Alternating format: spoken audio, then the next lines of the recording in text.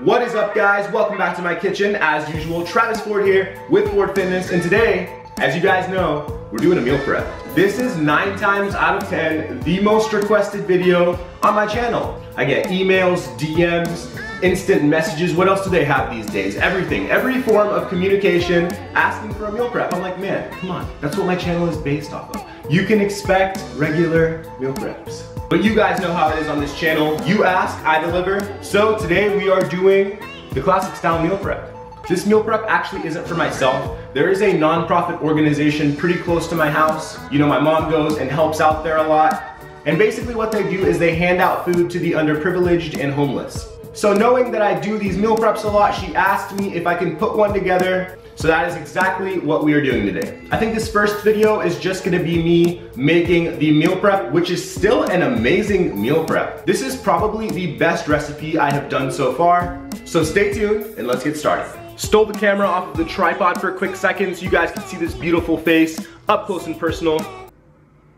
Boy, if you don't get— Totally joking. Do not destroy me in the comments. Today we're making pork chops. So first thing you're gonna need are the pork for the chops.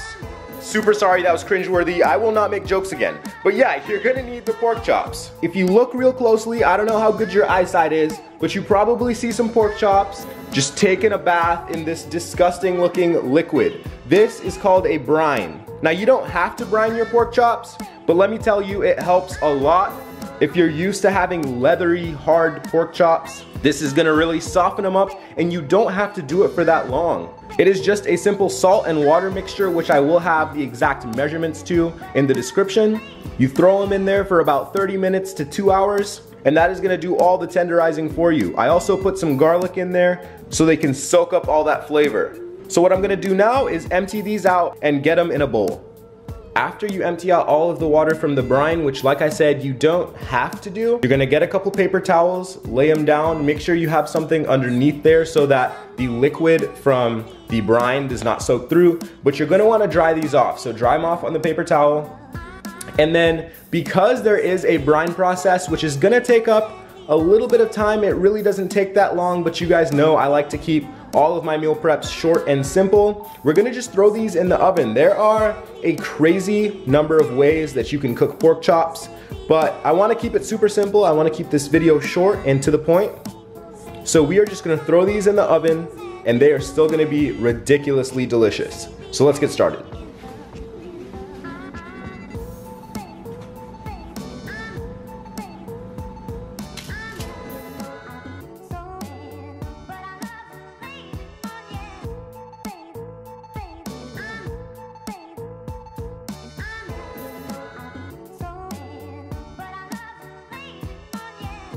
So like I said, we're keeping it simple. I'm not gonna put too much seasoning on here. First, we're gonna start with a little bit of olive oil.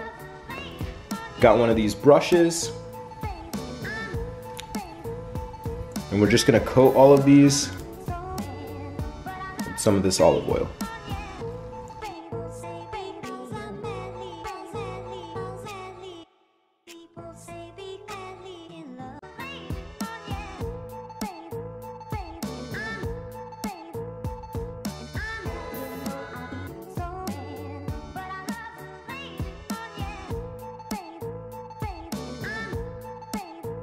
All right, and now we're gonna hit it with a little bit of black pepper.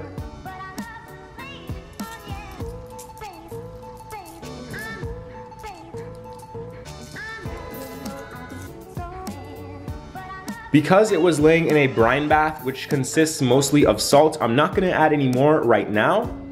When they come out, if they need a little bit of salt, I will add as needed, but I'm not gonna add any more before fully cooking them. So if you're cooking these in the oven like I am, startcooking.com recommends cooking these till they reach an internal temperature of 160 degrees. That is if you want them medium done, and if you want them well done, you're gonna cook them until it reaches an internal temperature of 170 degrees. What I've found is 25 minutes on one side and 25 on the other side at 350 degrees works perfectly. But your results may vary, so it's always good to have one of these bad boys on hand. What you're gonna do is stick that into the meat, and it's gonna tell you the internal temperature. So yeah, let's get these in the oven.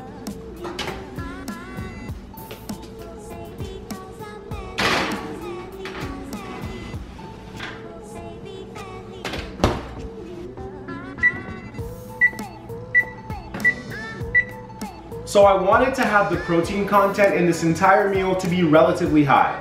So because of that, I picked beans with the highest protein content that I could find.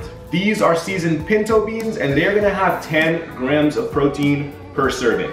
Then I didn't just want to go with conventional rice, so my choices boiled down to quinoa and farro. In this case, I chose quinoa, and these are going to have 6 grams of protein per serving, which is fantastic. And then you guys know me, my broccoli, so I just picked up my favorite, these steamables, and this is just broccoli, which does have some protein in it. It's gonna have 3 grams of protein per serving. So these are already pre-cooked, which means you can eat them straight out of the can. There's no cooking process to these. And as with the quinoa, they can sometimes be tough to cook, so that's why I found these cool little packets. They advertise that it's ready in 15 minutes, so let's check that out. Okay, so as for the quinoa, 1 packet makes 3 servings. I'm going to need 9 servings, so I'm gonna make 3 packets.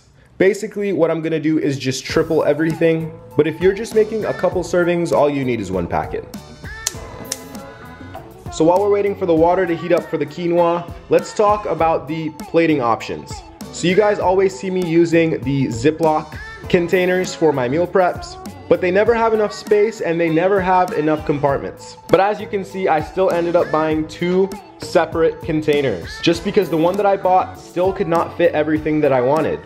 Last week, I was actually contacted by a company that makes meal prep containers, especially for meal prepping. That is the first time I've heard of that. You know, there are a lot of containers these days that are made for lunch, but if you're someone that's looking to gain weight, aka someone that eats a lot of food in one sitting, a lot of those do not fit. So like I said, they contacted me, they asked if I wanted to try it out. There was no way I was gonna pass up that opportunity, said yes, it should be getting in sometime next week. And they also agreed to help do a giveaway. You guys know I love my giveaways. So stay tuned till the next meal prep, and I will be showing those at the end of the video. But for now, if you want to check out their site, I will have the link in the description. All right, let's get back to the meal prep. We've got a little simmer going on here, so I'm going to start adding in the quinoa.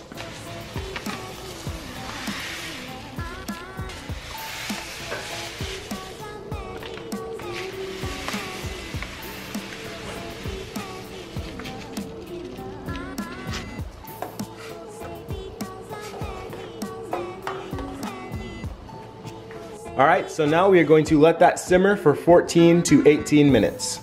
Super quickly, because I'm gonna be giving these meals away and they're not for my personal consumption, I'm not gonna measure out every single one to fit my personal macros. That being said, I will do one that is specifically measured out, and I will have those macros and the further nutrient info in the description below, so check that description for the general macros. So we are right at what looks like 170. Okay, so this is the first bag of my broccoli. We are putting that in the microwave for 7 minutes. Each can of beans has 3 servings, and I need 9 servings, so I've got 3 cans of beans. Let's get started on that.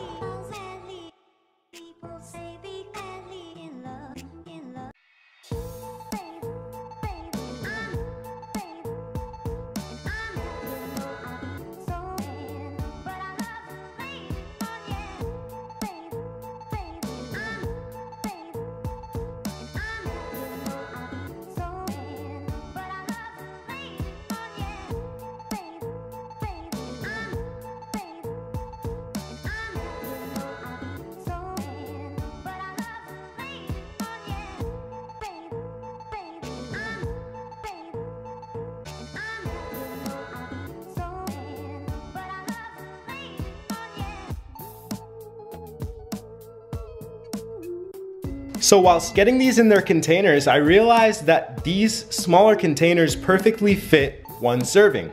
I also realized how small 1 serving is. Realistically, I'm gonna be having 2 of these servings, as with almost everyone else. So that is gonna be 20 grams of protein. Ridiculously amazing. That's almost the same as a protein shake.